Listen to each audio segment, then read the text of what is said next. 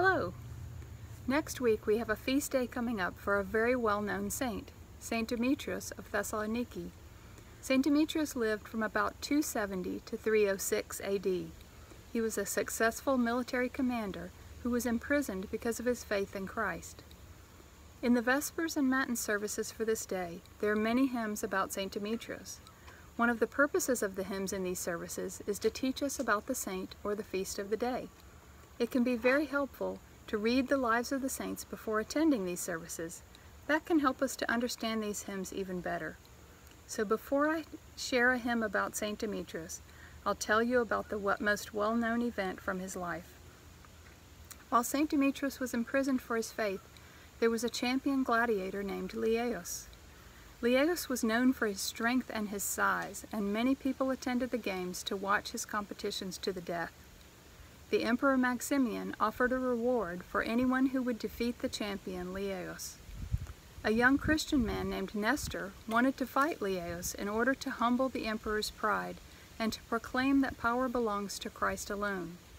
He went to Demetrios in prison and asked for his blessing to fight Leaeus.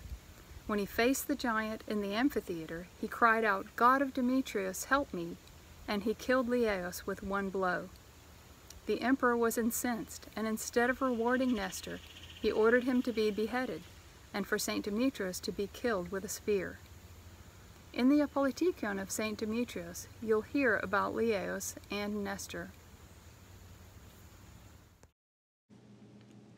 All the world has you, its mighty champion, fortifying us in times of danger, and defeating our foes, O victorious one.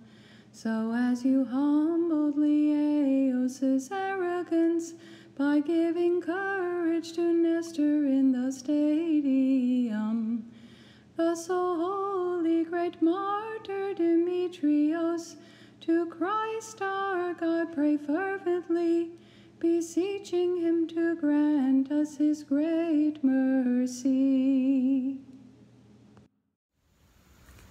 I'm not looking to fight in a stadium anytime soon, and I'm sure you're not either.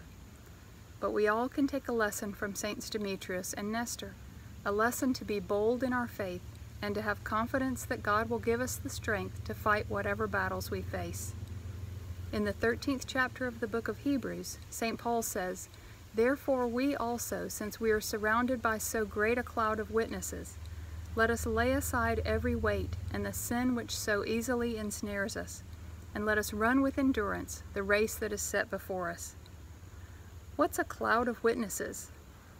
It's all those Christians who've gone before us, acting as our examples, courageous saints like Saint Demetrios and Saint Nestor. Thanks for joining me today. See you again next time.